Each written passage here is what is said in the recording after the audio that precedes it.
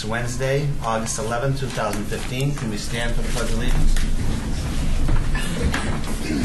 I pledge allegiance to the flag of the United States of America and to the republic for which it stands, one nation, under God, indivisible, with liberty and justice for all.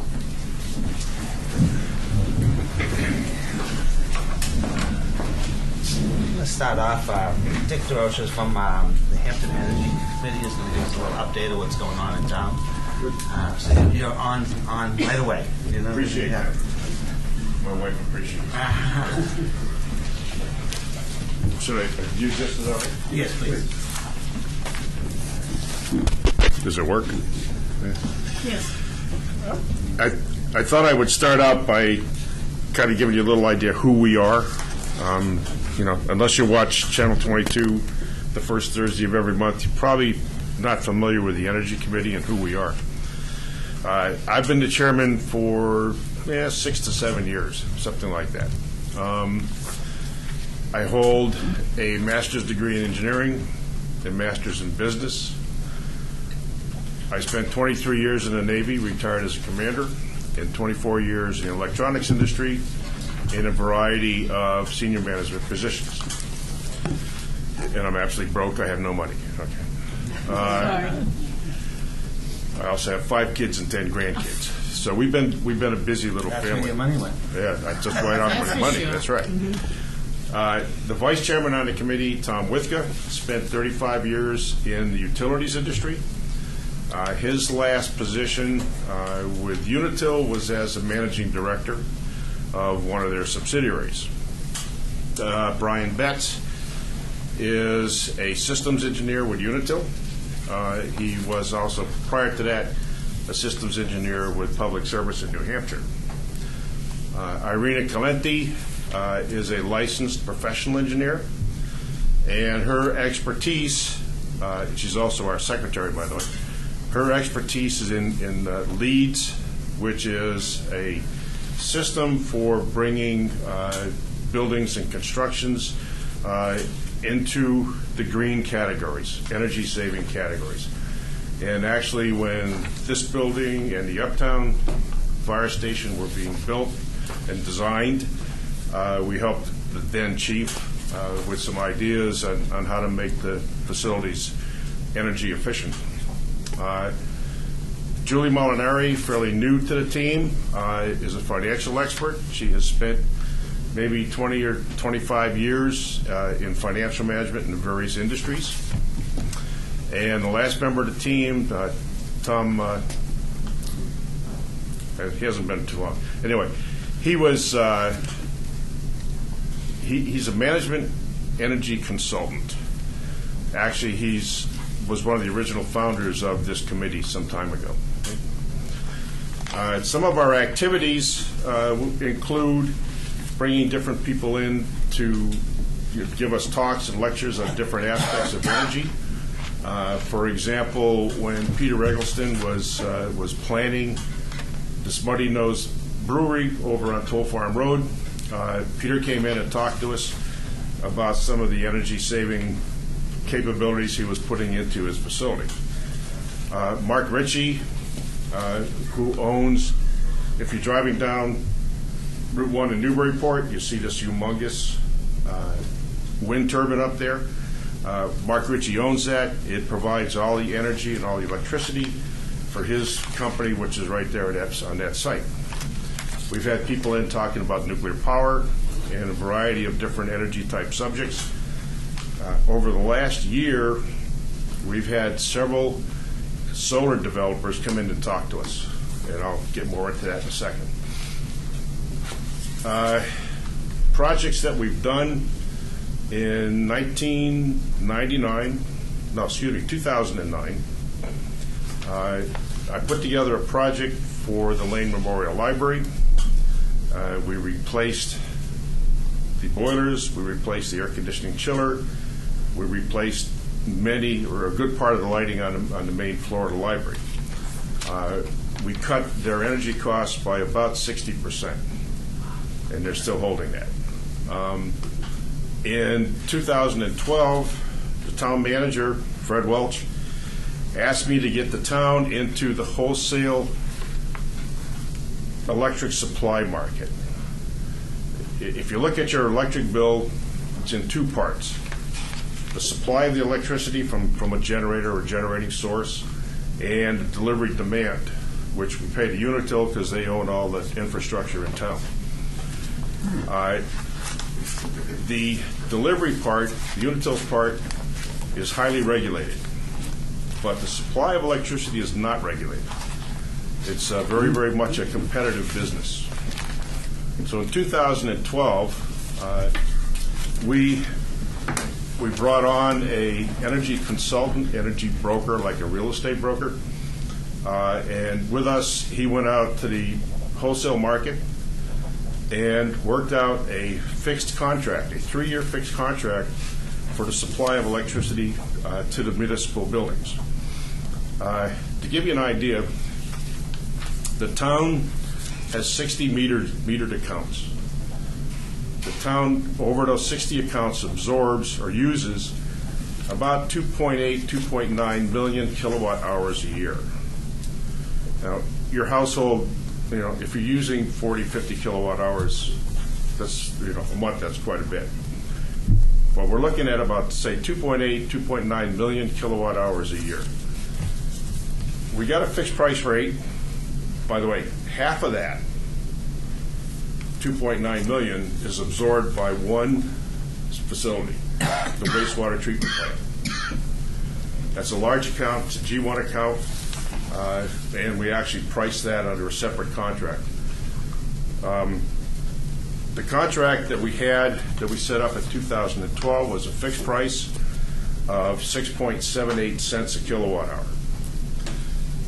If you look at your electric bill over the last several months, particularly the winter months, you were paying about 15.5 cents per kilowatt hour.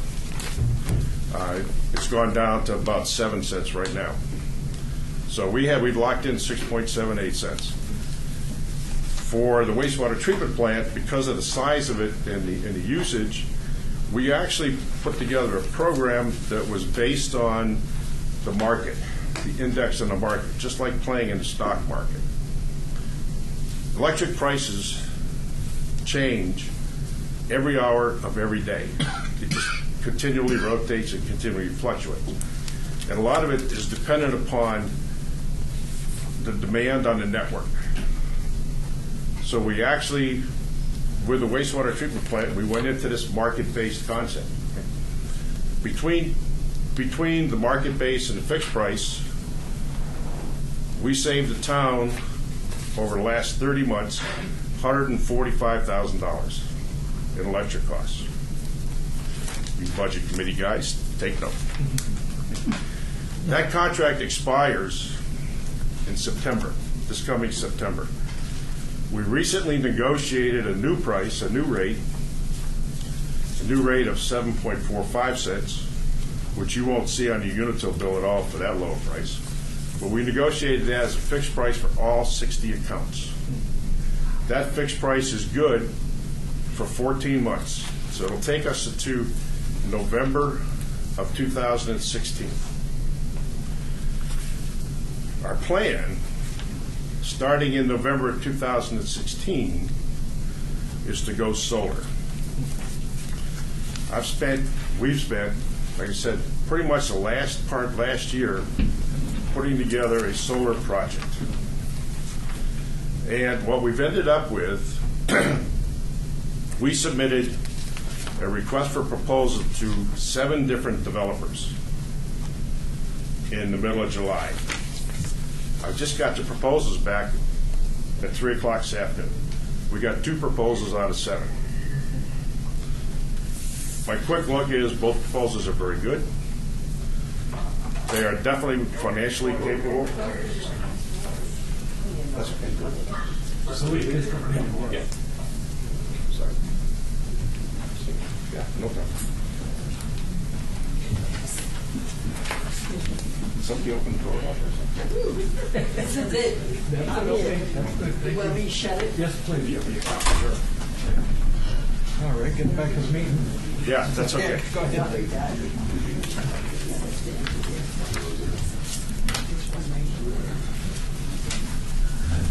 So we have two proposals to install a solar system in town.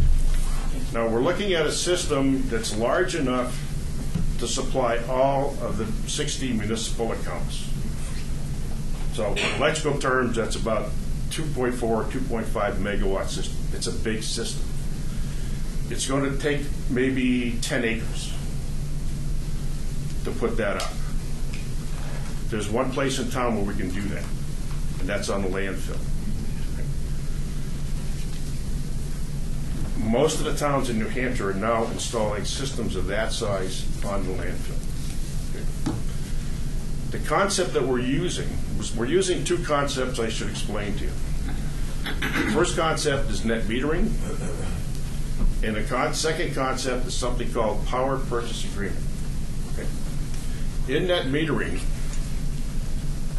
if you produce, well, the energy, the electricity that you produce out of your solar system or wind system or whatever, that energy goes right into the grid. If you produce more electricity than you use, you get a credit. It's a net metered credit. Okay? Under a power purchase agreement, the developer that we're going to select, the developer will design, install, own, operate, and maintain the system, probably for 20 years. There is absolutely no risk on the part of the town.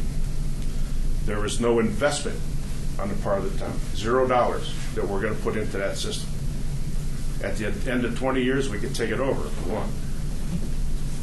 But the developer will totally own that system, free to us. How do they get paid? They get paid in two ways. They charge us a utility rate. And judging by the two proposals I got this afternoon, those utility rates will probably end up more than likely saving maybe $30,000 a year by going solar. They'll charge us a utility rate. They will also receive any credits. They'll receive net metering credits. There is something called a solar initiative tax credit, which is 30%, which is pretty significant on their taxes. They will receive that. And there's other investment type of incentive credits for going renewable energy that they will receive. So they end up getting all this money back. Okay. On our side, we will pay a utility rate, which again is going to be better than what we're going to be paying in the future. So we're going to save money from that. We will also charge the developer a lease rate for using the land. And we will also receive a tax benefit for the equipment that they're going to be using. So again, the plan, we use a fixed rate with a third-party supplier, which happens Constellation Energy, if anybody cares.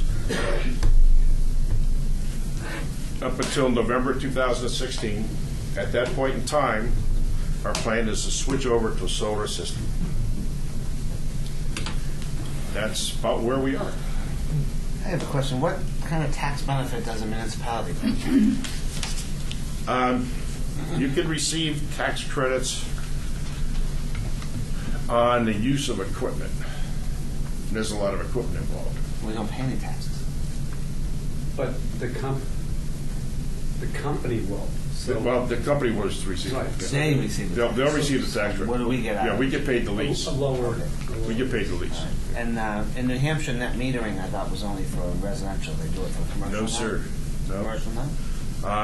Net metering applies to any renewable energy system.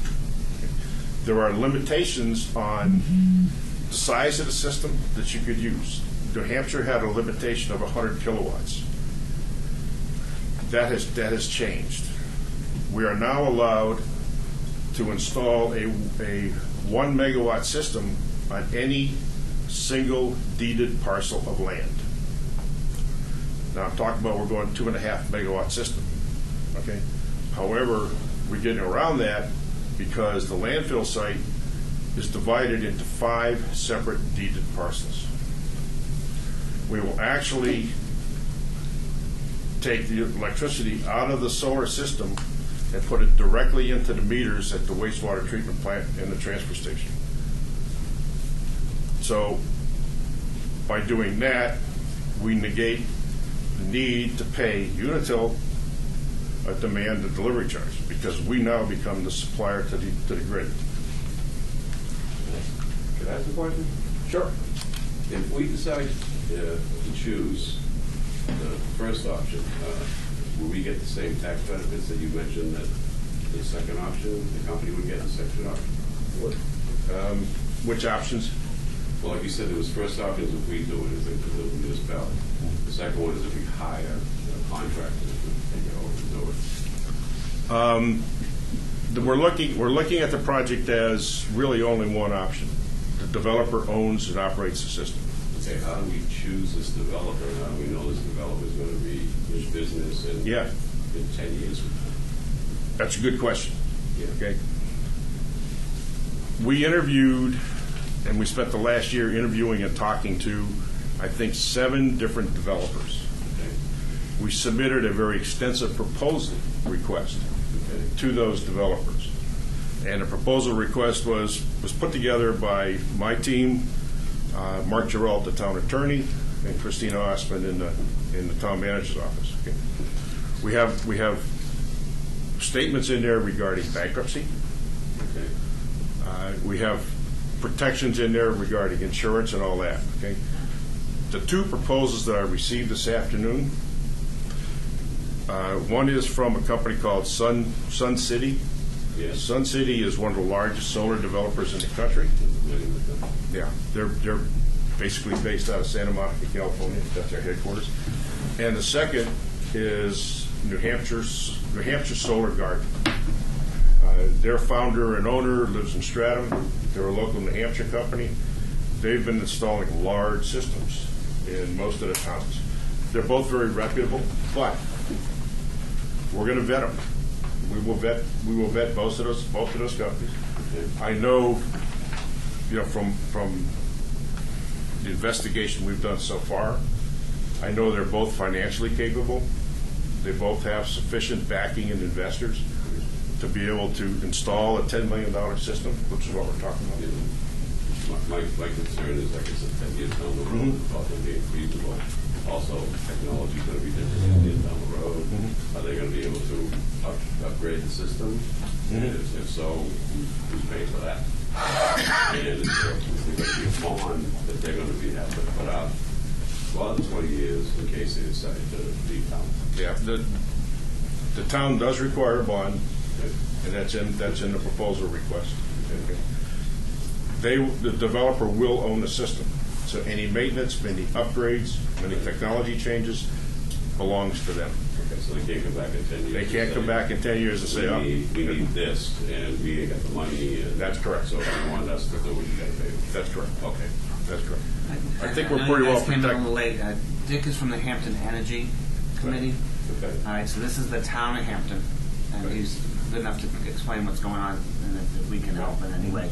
But this isn't a village district project. I just want everybody to know that. This is the town of Hampton, Yeah, which is all of I us. figured that, yes. All right, I just wanted to make sure. Thank you.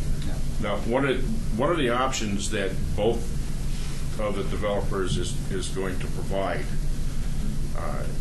as we get into the program is some benefits and assistance to any resident that would like to install a solar system, either photovoltaic for electricity or hot water. So they'll help you. They'll provide some benefits. I'm sure they'll provide some financing or whatever as we get into the programs. But the additional system that we're putting in will supply the 60 municipal accounts. My understanding, Dick, that Sun out west will install the system and finance the system in the homes. Yes, And they've been doing that. Yes. yeah, is that likely to be something that could occur down the road? Yes, that's part of their proposals. Is to offer those benefits to the residents of Hampton. as as more and more solar systems get installed, prices are coming down. The technology is definitely improving.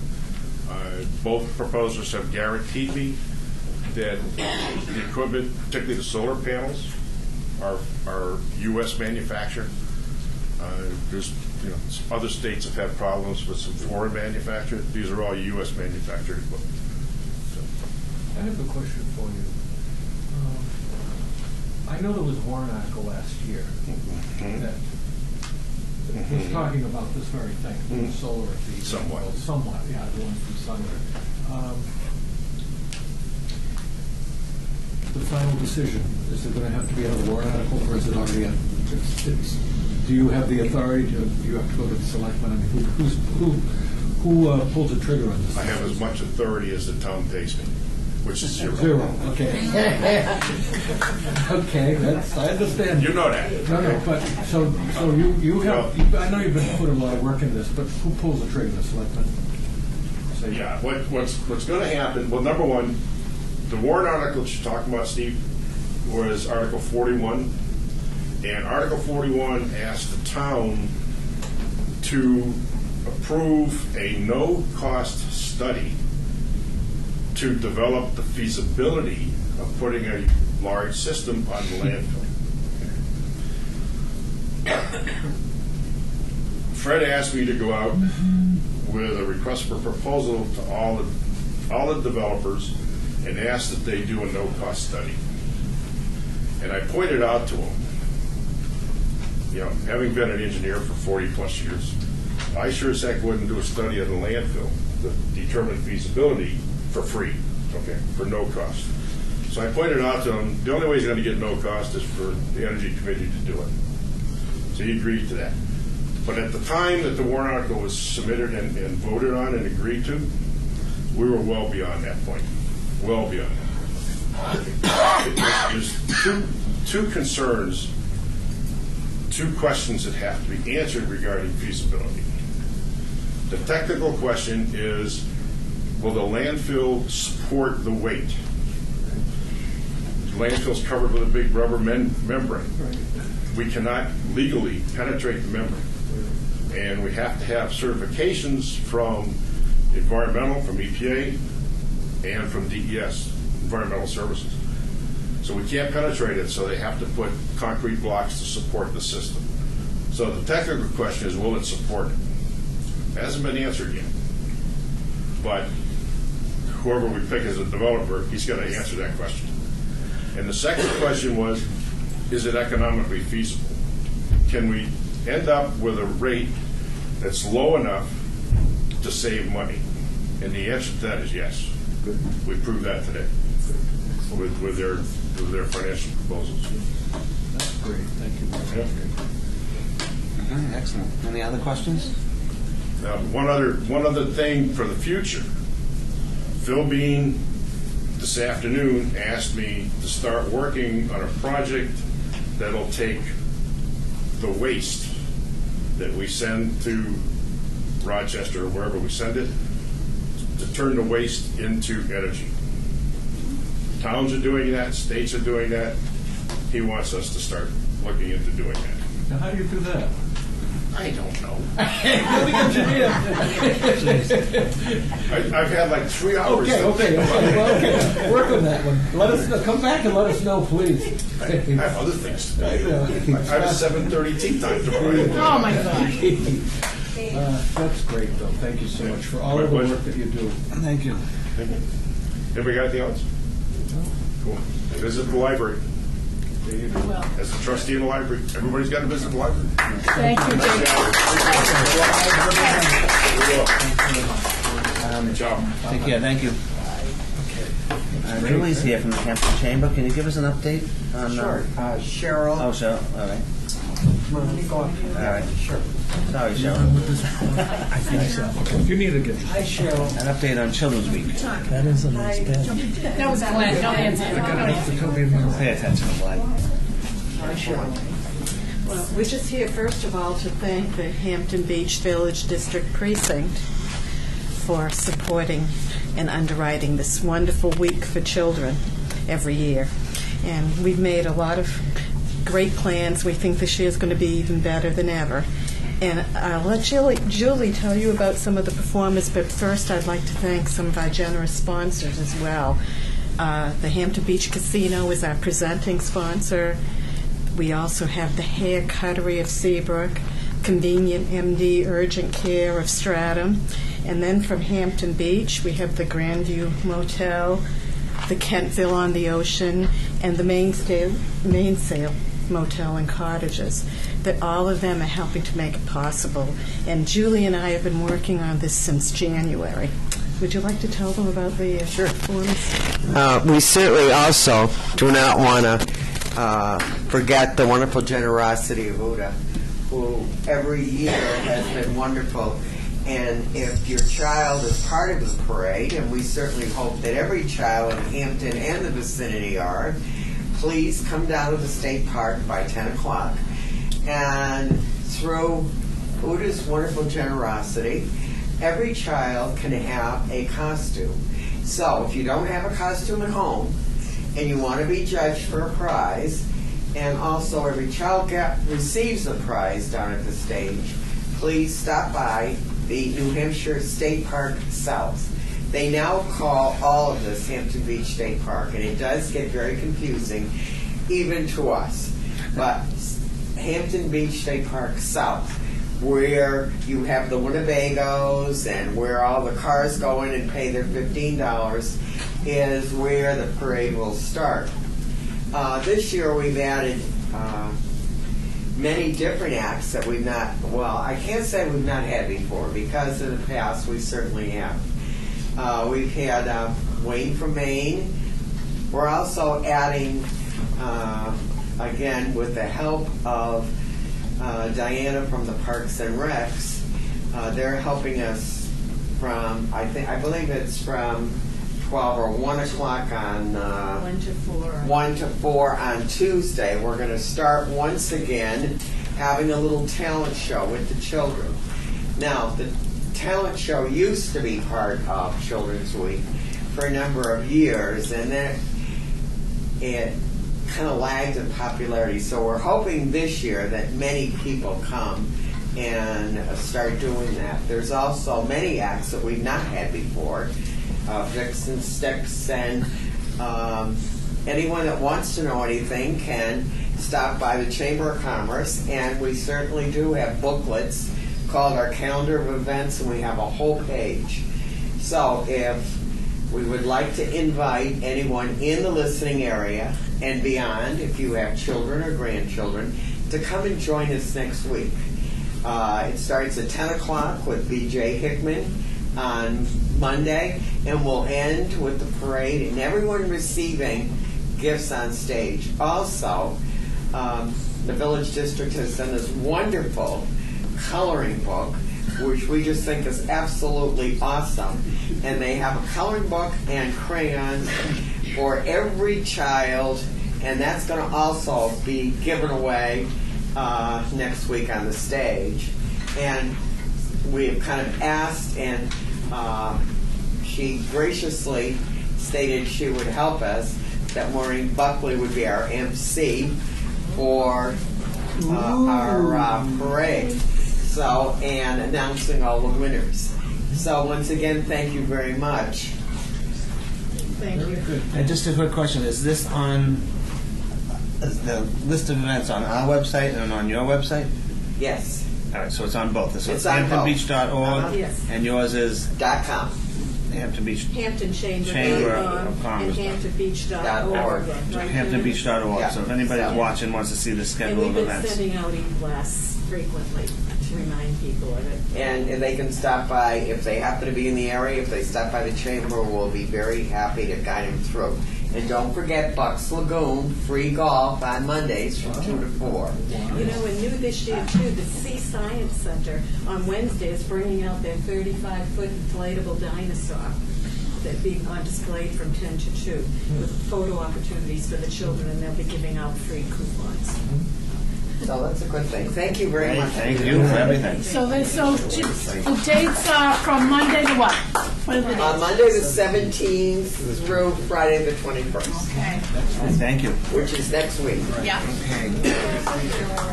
John Kane, talk about past volleyball and new volleyball. New volleyball. And movie night and everything, all the good things we're doing. Hi, John Kane, Marketing Director, Hampton Beach Village District. Thank you, Commissioners, for having me. I would just like to add on to one thing that Cheryl may have not touched upon, and Julie. It's very important. We do the bumper sticker campaign. And the bumper sticker campaign needs to be in by Thursday the 20th. And we have 2 categories, up to 8, is it, or 10 for the younger category? 8. 8, and then 8 and over. And the winner of both categories wins a bicycle. And the bicycles are over at the Chamber of Commerce. And the bicycles will be handed out after the parade at the Seashell stage by the Miss Illustrious. The word you're looking for is illustrious. Maureen I Bachman. just want to make a comment about the drawings. They draw a picture for about the bumper sticker, and the empty pages that they can are in your office, That is correct. so the kids can come in and get this paper, and then And they also a copy of a bumper sticker, so they can use that as a model. Yep, and I'll give you a tip. We need to see Hampton Beach kind of live, because sometimes they do these fancy pictures, but you can't read Hampton Beach. So I'm just giving a tip to all the kids out there. Make sure that we can prominently see Hampton Beach, because that's the whole key of the bumper sticker. So thank you very much for all your work next week. It is a very busy week for Hampton Beach. I haven't had a vacancy in 40 or 50 years, and I'm sure Mr. Age is the same thing. People call in advance. It's a great value. Hampton Beach is a great value. Everything is free all week long. So parents Including can ice cream. And including Ronald Ronald McDonald and ice cream. We're going to have a movie on Monday night, and that will be Charlotte's Web. Did I get it That's right? correct. Charlotte's Web. Oh, good choice. That's it's an older one. Okay, It's that been was around. Black and white? And that will be starting at 8:10. Your generation. So bring your chairs, your blankets, your popcorn. We've been attracting crowds of 500 plus on every movie, so it's been great. And thank you, commissioners, for allowing me that large screen. Upcoming, the summer's not over. We still got a long ways to go. This weekend, we are continuation of our volleyball tournaments that we've had all summer long. They're put on by Matt Morrissey. He does a great job. He's out there at 5 o'clock in the morning digging holes for upwards of 24 nets. This weekend is the high school. The first time we're going to have it is the high school challenge. It's broken up into the north schools, which are basically New Hampshire, and southern schools, which are a lot of the Massachusetts. So this is new. The New Hampshire's almost filled. They're all slots. We're still looking for the Winnicott team. If you're out there and you're on a Winnicott volleyball and you want some bragging rights, come on down or sign up on hamptonbeach.org. There's a link right over to the registration area. Please do that.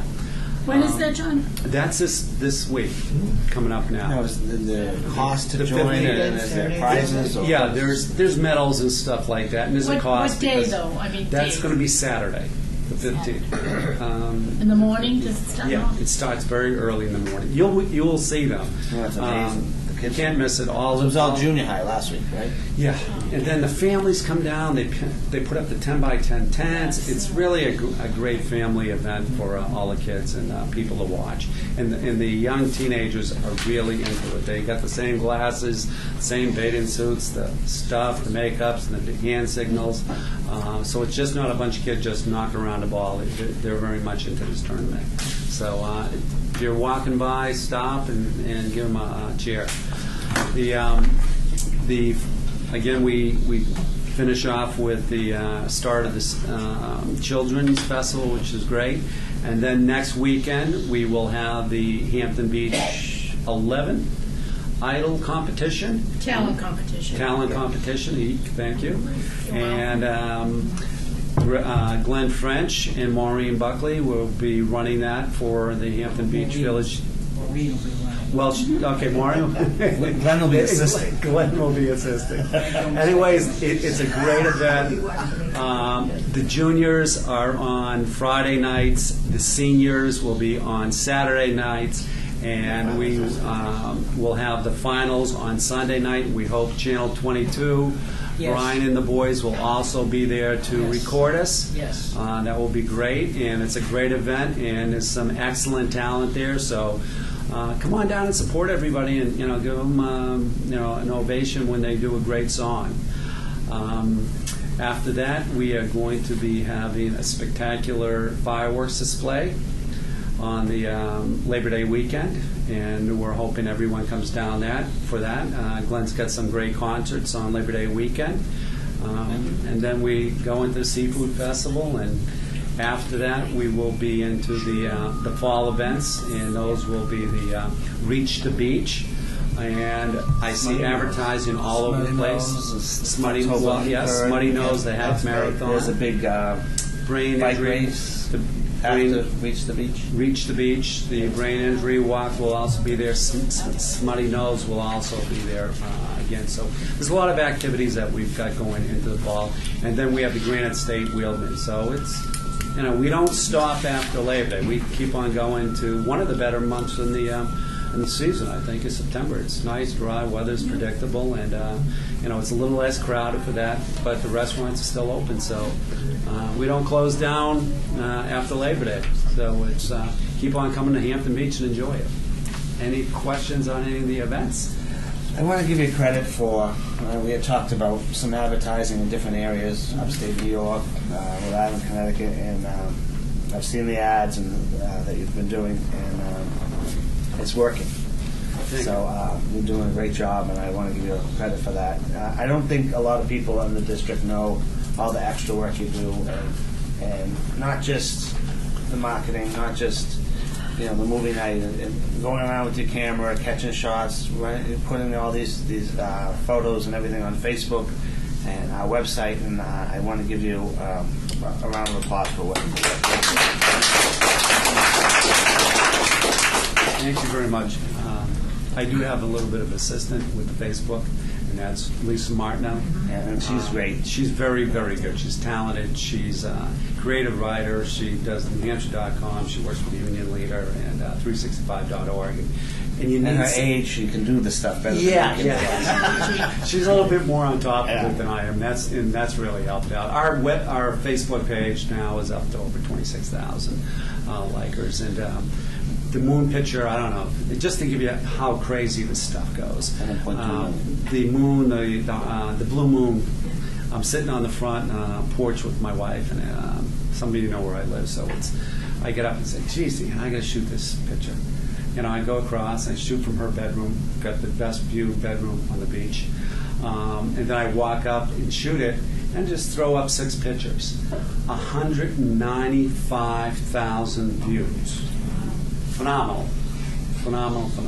Post reach, we get 1 million that week for that whole week period. So social media is a way to go. Our followers are women between the ages of 24 and 44, and that is my target group. They are the decision makers where the families are going, and we are Family Beach, and that's what we like. Thank you very much. Thank you, John.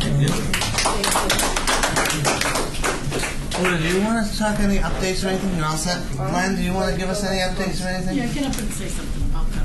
Get up and say something. Say something. Oh, there's a lot going on that you're involved in. And there is. Yeah. Well, good evening. My name is Glenn French. I'm the entertainment facilitator. I am involved in Ringmaster.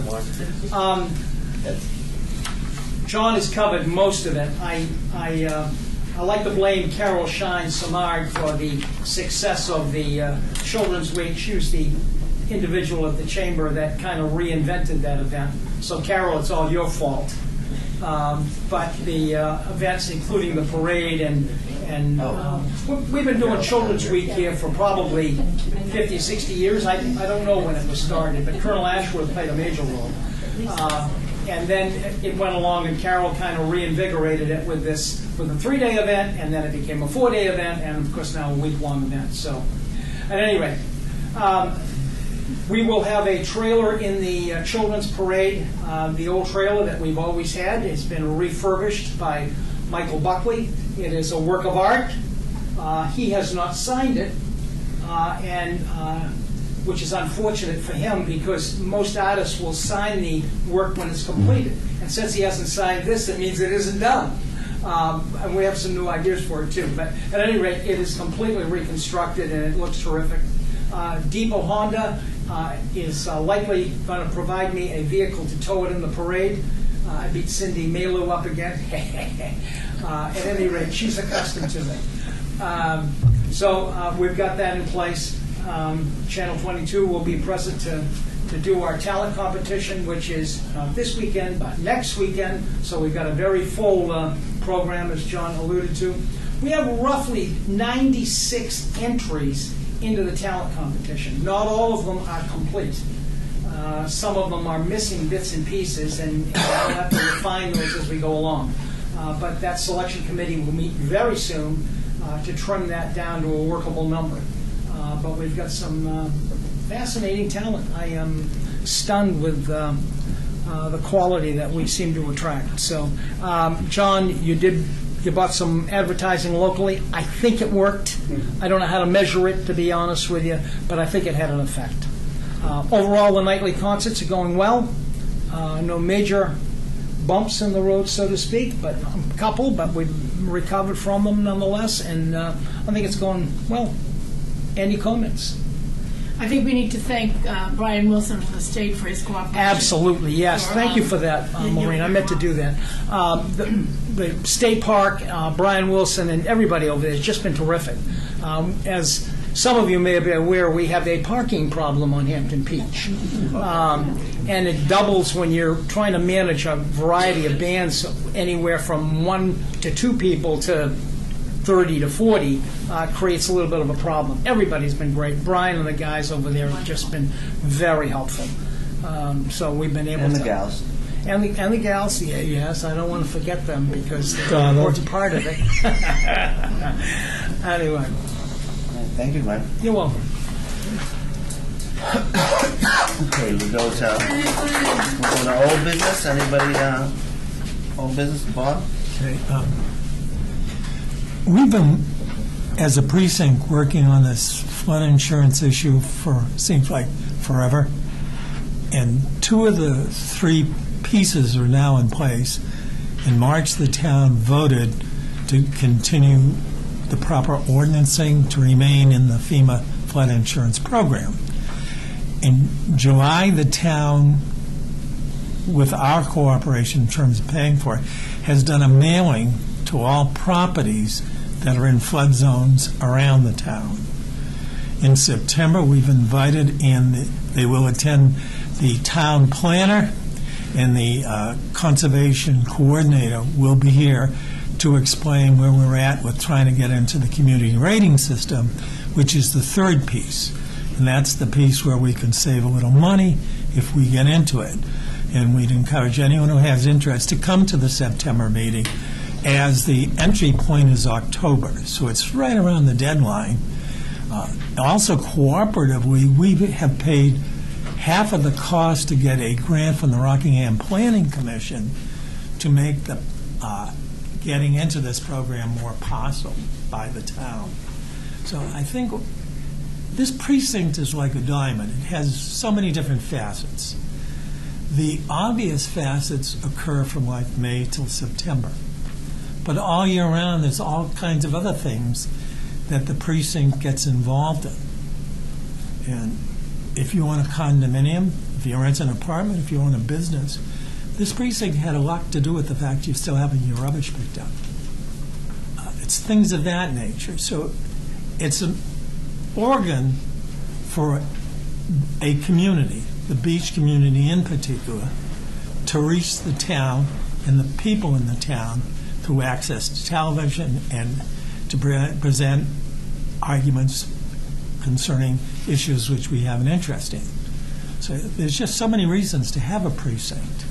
And the obvious ones, which work extremely well, occur from May to September. But also remember, we can do a lot of other things positively for the community all year round. Thank you. Any old business? I don't think so. How about new business? Only when everybody said, I know there's so much going on, and I just hope people will attend the events that are coming up at Children's Week specifically, and the Hampton Town, which will be the following weekend. And I'd like to personally thank the people of the Chamber for all that they do to help us all the time. Thank you very much. Any new business? I would move at this town, consistent with the presentation on precinct promotion, that we purchase a sign to acknowledge that the precinct is the sponsoring agent for those 100 concerts every summer. We now have signage that shows that we present the fireworks. And it would just seem appropriate if we could have a sign on the other side saying that we present all the concerts. Not to the people here who understand that, but that to the people who are visiting us from some other area. So, I mean, I was here, I've been here a long time, and I was here 20-something years before I knew that the precinct was paying that. I used to just pay that tax bill every year. I don't know what I'm paying, but I'm paying it. And so it does go, it makes a lot of sense. Just to give, I didn't know in the beginning either. right. That is one of the reasons why the new coloring book, if I may bring it up. They're laughing at me because I'm very proud of this coloring book. The coloring book tells everything that the precinct sponsors in coloring book fashion, and it is dedicated to the residents of the Hampton Beach Village District. Oh, Okay. Vanna White coloring book. I want to, If you want one, do let us know on your way out. We'll be happy to. Do you have some on the cup? Julie. I have a couple. All right. Well, do you have some? Some of us. We'll make sure if you want one, you may have one. Yeah, and then we have some at the chamber, so Yeah. we more than happy to. So, I want to just put out there, I want to look, I've been working a lot with the Hampton Beach Commission, and we're doing a transportation study, and I want to look into some type of bus service. We really need, we've been working on that, but by the time those studies get done and all of that, I like to decide we're going to do it and do it. And unfortunately, when you're dealing with the government, it doesn't work that way. So I'm going to just, I want to do some talking to Coast. Coast gets federal funding and state funding, and they're supposed to service all of the Seacoast, and they do every single town on the Seacoast, but Hampton and Seabrook. And we're The towns have to buy into that. well, yeah, I understand the town of Hampton isn't looking to buy into it, but maybe seasonally the village district can buy into it. So let's look into it. Obviously, we can't do anything You can without. also talk to Jimmy Jalbert, C&J Transportation. Will you get me some phone numbers, Glenn? I'm putting that on Yeah. you. Tell him I said so. Well, give us the phone number. Jimmy's an old friend. All right. Well, we'll work on that. I also want to I want to take a moment of silence before we go to public comment, approval of minutes and public comment. Is we had an icon of Hampton Beach pass away. He did a lot for the beach. Mr. McGurk or Bill McGurk, depending how you knew him. I knew him as a younger person, so I called him Mr. It's a sad day for Hampton when we lose someone so important. So I'd like to just take a moment of silence.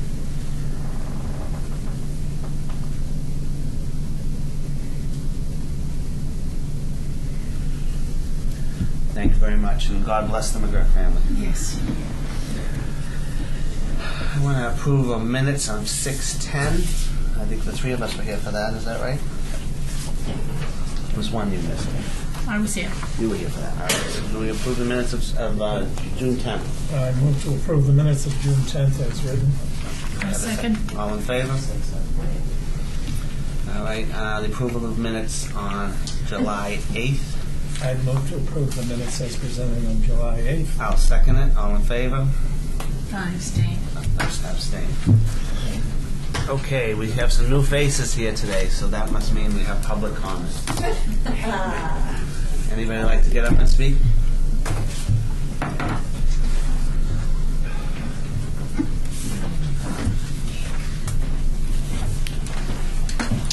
Hi, I'm Paul Raitano.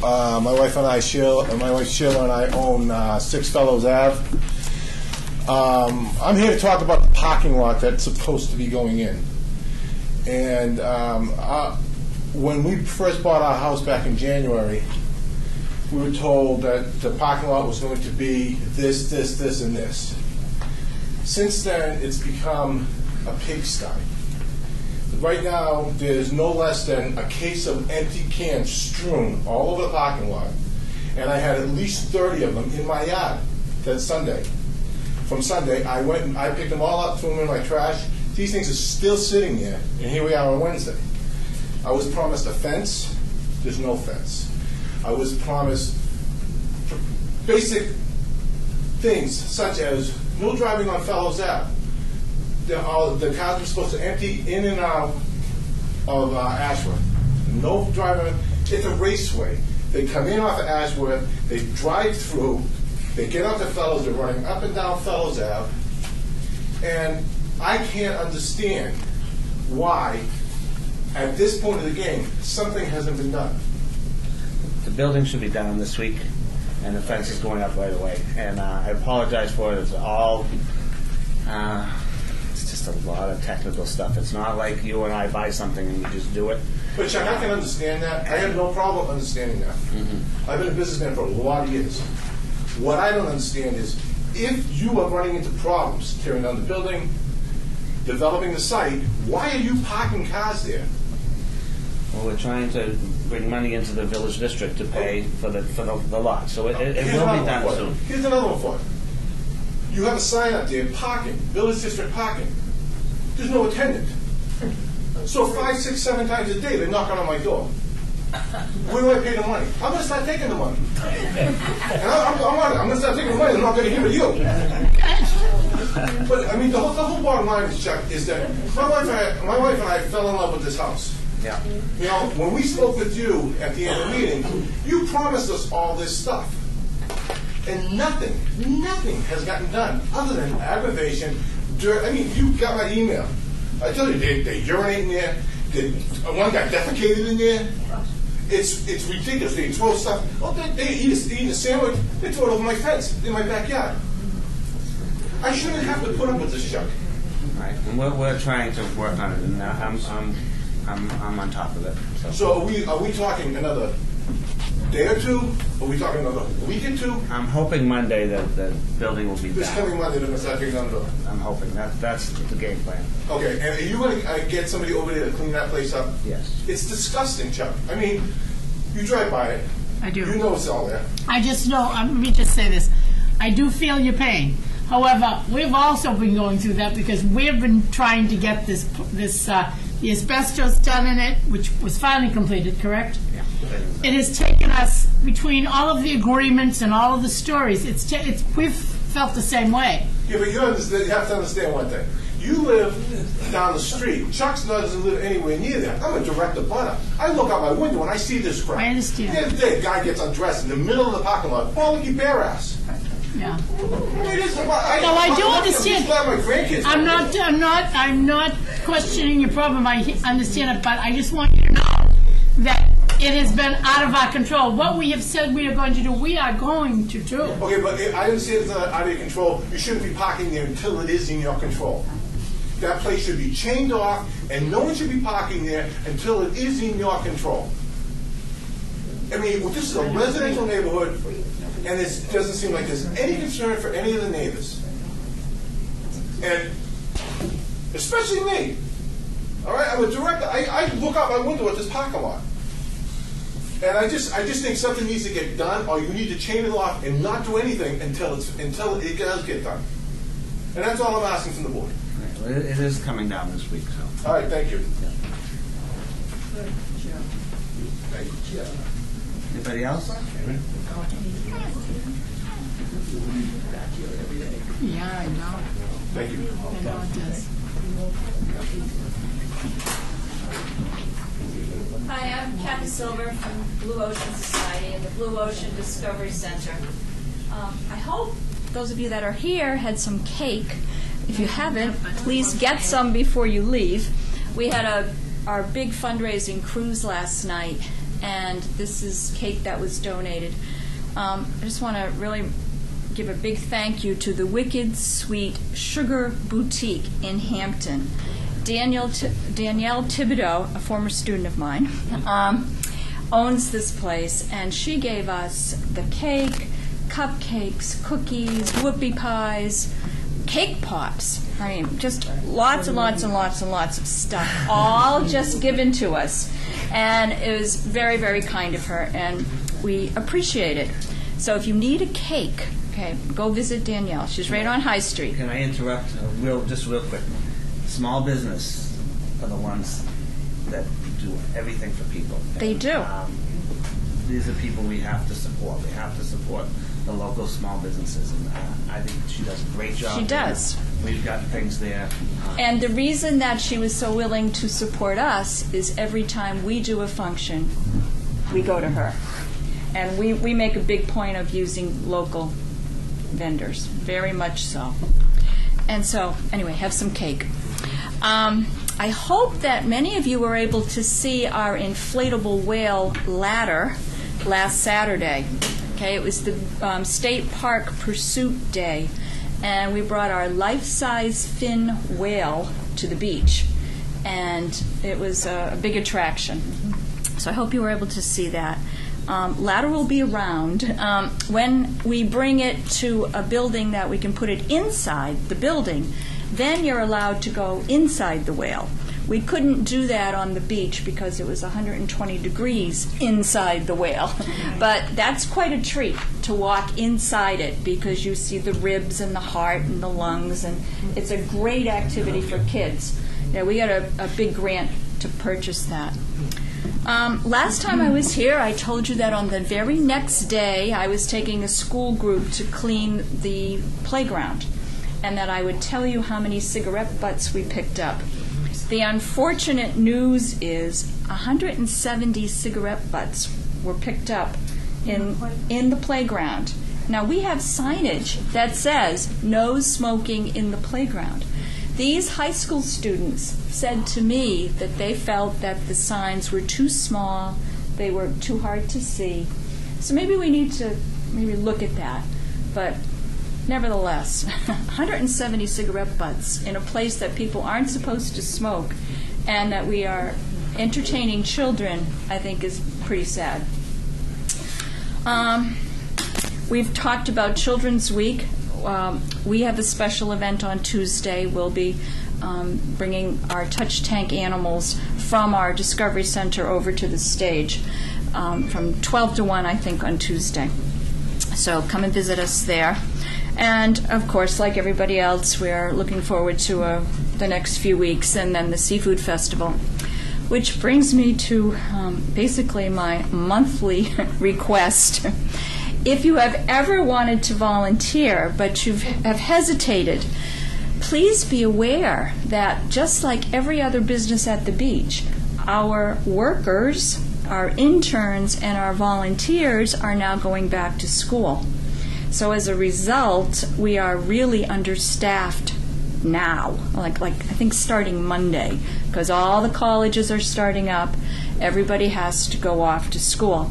So particularly if you live at the beach, okay, so you don't have to be concerned about the parking issue. But if you live at the beach and you've already thought, gee, maybe I would like to just go volunteer, okay, we'd be very happy to have you. Okay, so just a thought on that.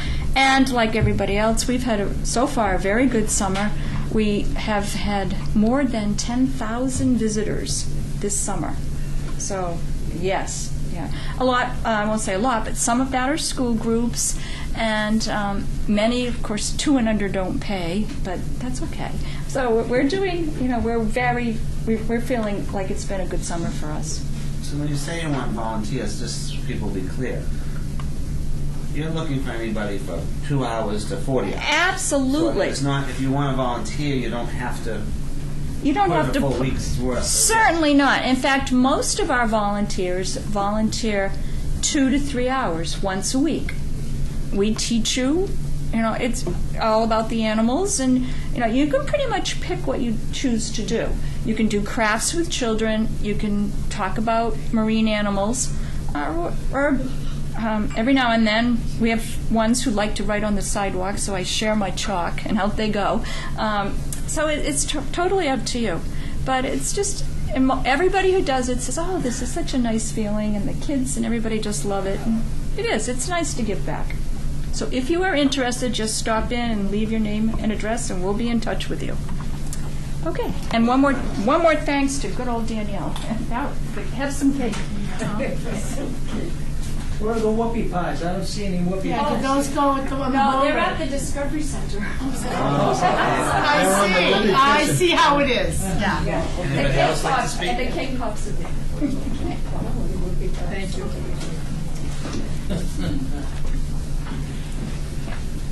All right, I'll make this quick. I know people are getting antsy. Linda Gebhardt, the Hampton Beach Village District Beautification Committee, is one of the hats I wear. I'm also the vice president of the Hampton Arts Network. And we've been offering, the Hampton Arts Network has been offering art classes all summer, at least 1 or 2 a week, thanks to the generosity of Skip Windermiller, who gave us a shop to use. So in August 13th, we have, which is tomorrow, one-stroke painting. August 20th, we have Zentangle, which is pen and ink. I can give you one of these. And August 27th, we have watercolors, and there might be a pastelist that's going to come and do a free demo. So that's going on right on the beach. And we like to make that available and let people know. I have schedules if you're interested. Cost for it, or what is the story? The demos are free, and the classes are very inexpensive. $10, $10 and $15, which includes your supplies. So people can just come. You don't have to buy anything. You don't have to go shopping. Just come. So we're trying to make art accessible for here on the beach for people to stop in. And a quick thing about the beautification. Those of you who come over the bridge, if you've noticed the Hampton Beach Village welcome sign at the South End Beach, using that correct terminology, South End Park Beach, that's all been planted with flowers.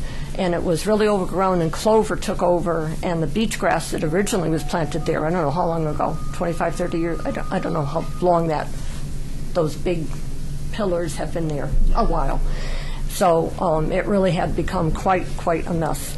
So our target this summer has been to replant that, so it's full of zinnias and really bright colored flowers. The butterflies are see my first monarch butterfly. It's another report. They're in the area, so be aware. Big orange butterflies are starting. I've seen some in the garden. So, and the state is, if you have any questions, they're starting to, we've been going to the meetings. The Hampton Beach Area Commission has been talking about improving the gateway, the southern gateway.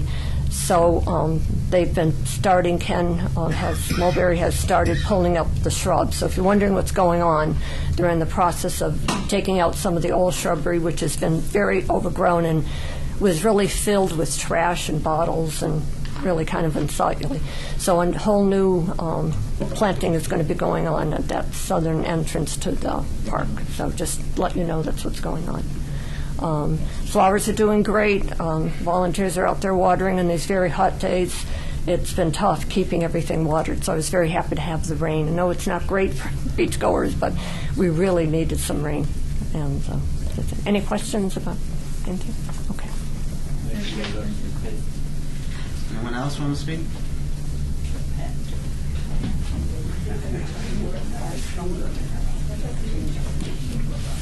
That's okay, she's got a big one. I'm like the worst public speaker ever. You are? Yes, I do. Okay. Go ahead, I'll let you go. We have a problem with the fireworks at our end of the beach. That they block the ramp, completely block the ramp, so nobody can get off the beach. Plus, they move everybody from the shell all the way down to past the statue, and then block the ramp. All right, so they block the ramp for hours, like hours. I don't know how long it takes to set fireworks up in a truck and bring them over to the thing, It's like at least 4 hours, 5 hours. And there's a lot of elderly and handicapped people that try and use that ramp. Like, my knees aren't the best. Right. I need knee surgery. Plus, they've parked 5 cars there. Does anybody see the cars parked on the sand there? Is that not a problem? I mean, I'm thinking, like, it's a problem for me to walk by, but it's not a problem with 5 tankfuls of gasoline on the beach? Well, unfortunately, I talked to Christopher Wyman. He's the state of New Hampshire fire marshal. So after I got a few phone calls from everyone of your group, I looked into it, and he gave me a link, which I can forward to you. Okay. Of all the different things. They are not little fireworks. They are explosives, and the state fire marshal. I see them. But the state fire marshal has set up a system of exactly what they want, and the fireworks company has to do it that way, or the fireworks cannot go off. The way the tides come into Hampton compared to other places. I did a lot of research on this, so moving it out onto sea or doing something like that isn't feasible for Hampton. This is what the fire marshal wants. Who else has it? Salisbury has it. Seabrook has it. York Beach has it. This is what they say for Hampton. Everybody but Hampton? Right. But this is what I'm telling you what the state fire marshal is talking about. So, looking at different areas, this is the area that works. This is the area that's been going on for 40 years? No. I have been here for over 40 years. Yeah. I'm 62 years old. I have been here probably 62 years. And you've Talking to never the closed that whole thing. They never close the whole thing. Now never they have closed to the whole close it thing. according to the state fire marshal. So I can send you that link Why can the cars go on them? because they're from the company. They're setting up and they're doing. So you're all right with 5 cars of gasoline just blowing up if something goes wrong? It's nothing that I'm all right with. We're just following our rules, the rules of the state fire marshal. So I'll send the link to you, and I'll actually even send you his contact information. We do it one day a week, and Because the concern that we have is it's put up like around 4 o'clock to 4:30. Right. Okay. People are still on the beach. I've seen it myself where we've had a lady, one of these person's relatives, with a broken leg and a cast on, being rudely grabbed and told to go over to the other side. We've had they're nothing but rude. I can't understand, as me myself, why 4:30. They don't go off till 9:30. They have, like she said, they have gasoline right next to it, to the whole thing. I don't understand why they cannot leave 3 feet open till 6 o'clock to let the people off and then do it. In the past, I live on Highland Ave. We've only been here 3 years. In the years that we've been here, this is the first year that they blocked it off completely. This has never been. The elderly and people use that ramp because they have a hard time climbing stairs. I understand, and I feel bad about it, but it's every Wednesday at 4:30. If you know this, you have to make concessions to know that I have to be off that beach at 4:30. It needs to be followed. Can't they move them further down to the casino area? That ramp I checked into this as well, and the ramp, that area was purposely built for that reason. Now, there have been people that have been here for years, and it's been like that. They purposely, that's why they have access. It's beach access for the trucks themselves. Well, the trucks can get on the beach and drive down the south side and the other side by the casino. Over the years, they've if they can drive cars down on the beach, they can take the fireworks and drive it and put it down on the other side of the beach, too. You're talking about moving the fireworks or moving the trucks? Moving the fireworks down to the other side, down by the casino. Now, we looked into it, and the other ramp area. Drop back on the chutes. We cannot do 4-inch anymore. We're doing 3s. This is all regulated by the state fire marshal, and it's way over our head. We have nothing to do with it. It's all regulated as how far back the people are from the chute area and how big the shells can be. I know Chuck's been into it for quite a while. We did it before that. We used to have bigger shells going up. Our concern ain't the shells. Our concern is the elderly trying to get up and off the beach. Okay, so, you know, Isn't that no that offense, it's but been it like doesn't that for really. years and years, and then this year with the, do we have a new fire? No, it's, Fire? no. The only fire thing that work has company? changed is when the new construction, they created that new ramp for the purpose of getting on the beach. I mean, that's the only thing that's changed. Other than that, it's been But the they put the same. tape. No, it about hasn't, the ramp? because What about on the that other ramp's side been of the beach? open Is right there- up until the is there- fireworks. That ramp's been open even when the fireworks are going on. Yeah. I know that, I've experienced that myself. Well, I In the know one past thing the years. fire marshal wouldn't allow. If you've got a truck full of explosives, you don't want people within 2 feet walking down and back. No, I get that, but I don't Because understand. that's why I say, they don't show up until later on. So is This beach is closed off at 4:30, and these guys just don't show up till later. They're not there at 4:30. It definitely is a job and a half trying to get people off the beach. People don't listen, so they need to start early. Now, the question being, is there, if we looked into and talked to Senator Stiles or something like that, is there something on the other side? Is it just that you need a ramp? Is there something that Personally, we I could don't. have? Okay? No, I understand it, but is it? I've witnessed, and these guys are rude too. Right, and, Okay. and I've talked to them about We've that. met with They them. push people, they're not the yeah, animals. all the Those are emails- not the fireworks people, Chuck. I've talked to them They about most that. certainly are. From the ramp. All right. They most certainly are. But let me just finish. I've talked to them about that. I told them not to talk to anybody. If there's an issue, Hampton Police and Hampton Fire are going to talk to who's ever there. So Okay. that's the new plan. All right. After I got the emails, I don't want you to think we're ignoring it and everything else. No. I got emails back and forth from the fire marshals. I've been talking to different people. The next question I have, because we want to work with everybody, is there something on to the left, to the north of that area that there isn't a ramp, that maybe we could have a ramp installed for future, so that you can say on Wednesdays, I know every Wednesday I'm not going to go to that ramp, maybe I can go to a different ramp. That'd be fine. Okay, Right. that would be fine. But like I said, our concern has been, it's always been status quo, and then all of a sudden it's not. And then when we ask something about them, we're talked to like with some kind of an animal, or we're told, well, I just swear that. No, as soon as I get called and emailed, we got on top of it. So we want to work on it. But right now, there's nothing that we can do about that space. But maybe we can have a solution for something in the future. I mean, we're already mid-August, Right. and talking to the fire. I'm telling you, I talked to the fireman. I emailed him. I talked to him. And he forwarded me a link, and I can send it off to anybody that wants it. This is the rules. This is how we do it, and they're doing everything correctly. And I said, well,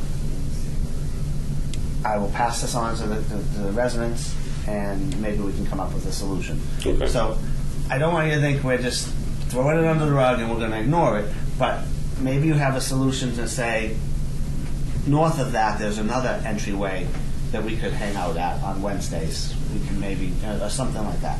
If there was a ramp or something to make it accessible. All right?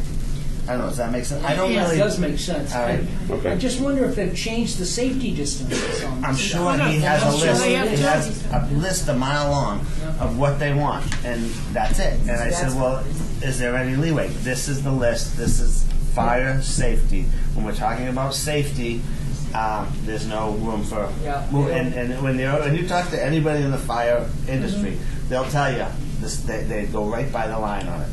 Yes. Can I ask you about the times? What time are they supposed to Thank you. close it off? I believe 4:30 is the time they close the beach. That's what the sign is. The sign say 4:30. And I talked about that. Okay, and- I'd like to address that. We had a meeting with them, and we talked about that kind of behavior. And of course, it's he said, she said, and if it happened, I apologize to you. That certainly isn't something we ever wish to see. However, I think that was a job for a policeman.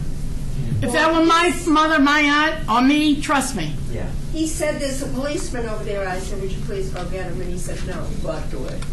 He didn't go get the policeman. Well, I assure you, after we've met with them, that that is exactly what will happen. That if there's a problem and there's an argument, there'll be a policeman standing there. So anytime before 4:30, you couldn't leave and go up that ramp and get off the beach. anytime before 4:30. Yeah, it's pretty early in the night. You know who's clearing But I the don't- beaches, the lifeguards. Yeah, so the they lifeguards do? are the ones, and we talked to them today, actually. John and I talked to them. So the lifeguards are the ones that are clearing the beach and stuff, so, You have a lot of tourists, though, that are, I live right there, so I see this. You have a lot of tourists there.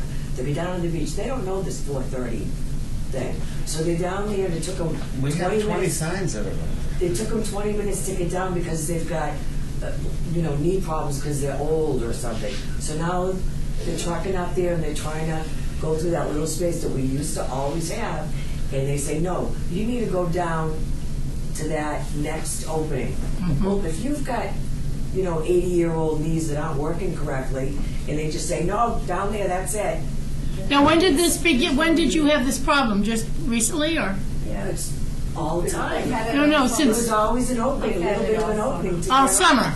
So, basically, you are aware that it's been going on all summer, that it's been blocked, and It's been erratic. No, it wasn't blocked. Was it blocked in the beginning of the summer? They it would always have to be. left it Yeah, it for was. us. They're not going to change it in midstream. There must have been a rule, believe me, by the fire marshal, again, that says you have got to do this, and so, because we can't have the fireworks without doing what they tell us. Yeah, we're just aware that other places do it in a boat off the, We beach. tried to We do didn't that, know. they can't. Can you speak up? We were going to put fireworks on a barge Yeah. and drag them out to the ocean. And we were going to They'll tell you why you go can't. into the harbor, load the fireworks on the barge, and then tow it out. The problem is you can't go under the bridge with explosives. So that's why we can't. That's why we can't do it. there's something about the tides as well. But the bridge, you can't go Slow near the low bridge. tide, you're not going to get a barge swinging in there. Plus, one of the reasons, too, I believe, and I'm just assuming this, I don't know if it's really fact, is that Salisbury and Seabrook do not have the size beach that we have to do this. They don't, and some of it's private, so they cannot possibly put it on a beach. And I think that's another reason why we Most Seabrook is all private. right. And Salisbury doesn't have enough beach. You need at least 200 So feet. we are working on it, and if you have any ideas or suggestions, you have my email address, because I got emails, so let me know. All right? And we did spend, I have to tell you, we spent some serious time, all of us, on this issue, trying to figure it out. And basically, we were told by the fire marshal, this is what has to be done. And you've got to bear in mind, all of this is occurring on state property. Neither the town or the precinct have jurisdiction over this property. They own the dance floor, and the only way you're ever going to dance is totally complying with their requirements. I would think, though, they'd have a Hampton policeman there just to make sure everything's going okay. There's usually at And least fire- two policemen. There's always at least 2 policemen and 2 firefighters, at least. And the policemen are usually on the scooters running up and down telling people to get off the beach.